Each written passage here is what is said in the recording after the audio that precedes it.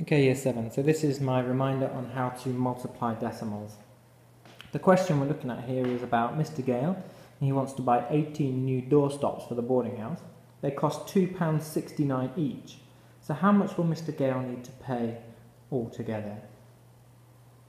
The first thing we need to look at here is which numbers we are trying to multiply together. We want 18 lots of £2.69, so we're going to try and do 18 times £2.69. So, step 1, as I'm sure you can remember by now, is to estimate.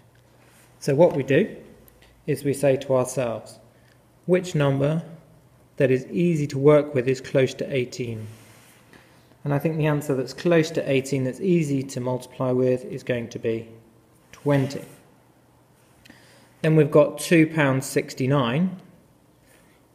What's a close number to 2.69 that's going to be easy to use? I think the answer is 3. What is 3 lots of 20? Well, that is 60. So our estimate is going to be 60. When we get to the end of our calculation, we want an answer that is something close to 60. Step 2 then is to actually do the multiplying. And you can use any method that you like here. I like the diagonal grid method, so I'm going to use that one. Here we use the full numbers, not our estimate. But if you remember, we don't put any decimals in. So now I am doing 269 multiplied by 18. 269 times 18. So 9 times 1 is 9, and I can put a 0 here if I like. 1 times 6 is 6, and I can put a 0 here if I like. And 2 times 1 is 2, with a 0 here if I like. 9 eighths is a bit harder. 9 eighths are 72. Good times tables practice on the 8 times table here. 6 eighths are 48. And 2 eighths are 16. Once we've done our box filling, we have to add up the diagonals. So we've got 2 here. Now 7, 8 and 9 is a bit tricky. 7, 8 and 9. Let's have a think about that.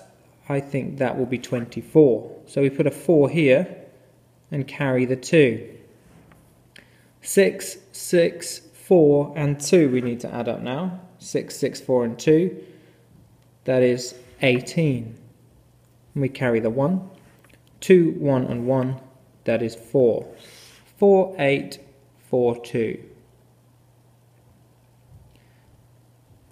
So we know that 269 times by 18 is 4842.